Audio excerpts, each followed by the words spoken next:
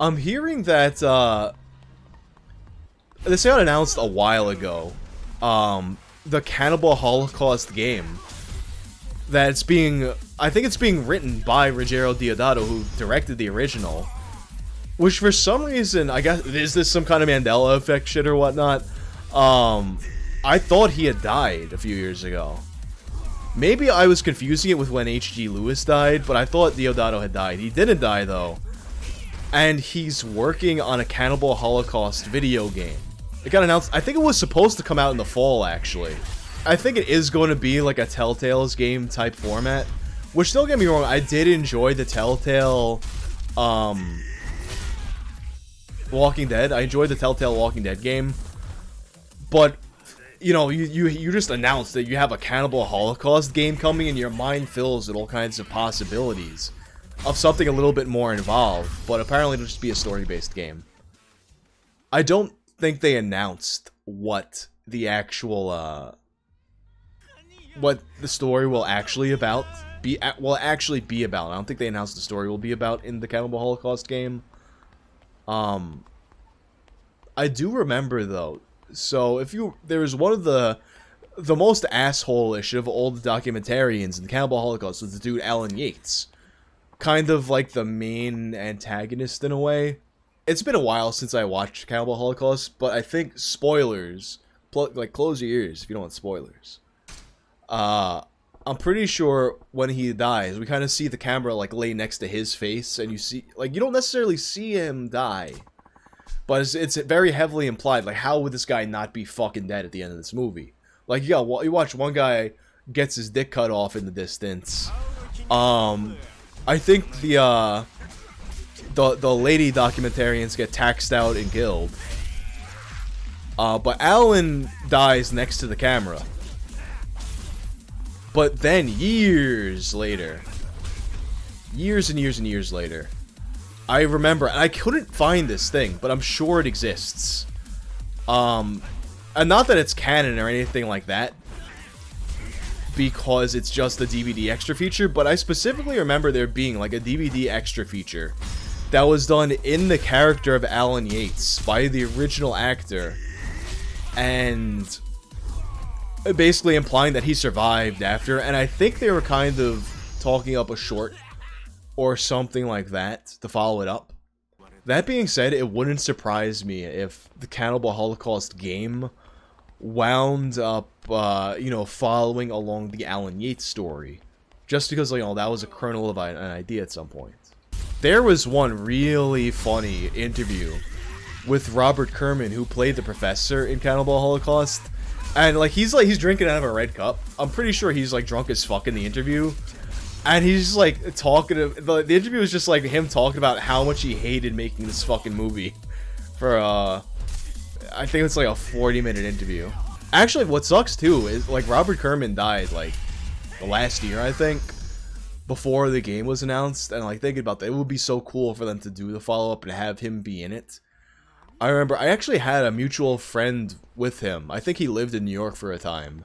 And they were like, yo, like, if you know, like, any acting gigs and shit, like, Robert's trying to, like, get back get it back into working.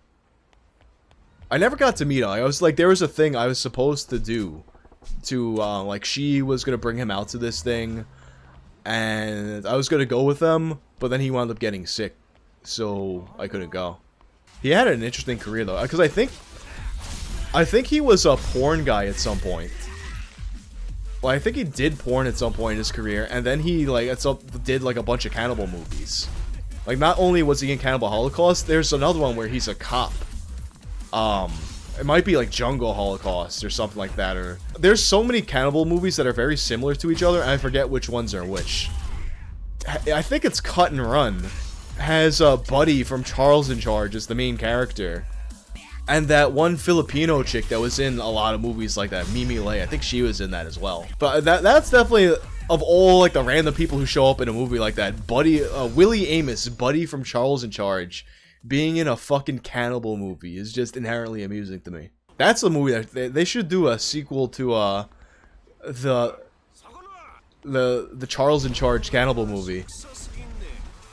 You know what? They should literally make it so that the world of Cut and Run exists inside the Charles in Charge universe. And Buddy just, you know, he came back from the jungle and he's like, I gotta get away from all this craziness. I know. I'm gonna help my buddy Charles watch some fucking kids. Lopjing, what happened actually? So with Cannibal Holocaust, I think as the story goes, hell yeah, stab him in the coccyx.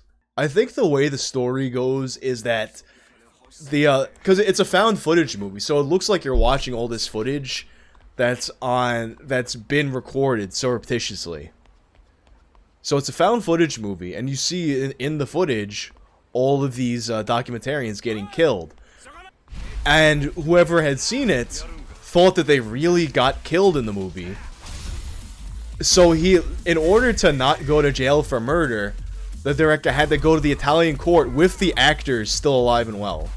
At least that's how the story has been told. I'm not sure how accurate that is. This is actually something I was working on for a movie idea. I want to do it eventually. But I don't think the story in and of itself is enough to sustain one video, so I was thinking of a way to combine it with the Charlie Sheen story. The Charlie Sheen guinea pig story, because there's if you don't know the guinea pig movies, the way they started out was kind of as fake snuff films. And Charlie Sheen got a hold of one of these fake snuff films, and he thought it was a real snuff film, so Charlie Sheen goes to the FBI to try to, like, get to the bottom of this. I feel like combining that story with the Cannibal Holocaust story in the video is kind of the way to go for that topic. Oh, they tried to charge him, and he made the actors agree to not appear in anything for a certain amount of time after Cannibal Holocaust to make the found footage more convincing. That's pretty cool. I love shit like that. Like, shit like that makes the wrestling fan in me happy. It's like, we're so far removed from those days in wrestling where, you know, back in the day in wrestling, a wrestler gets hurt. They are walking around in crutches in real life. But we don't do that anymore. Now wrestlers go by their real names on Twitter and get their own sponsorships and shit like that, which, I mean, that's honestly, like, from a labor perspective, that's a lot more fair than how it used to be. Because, I mean, if all these wrestlers, they're going to be independent contractors, then how much say should their company have with their other business ventures, you know?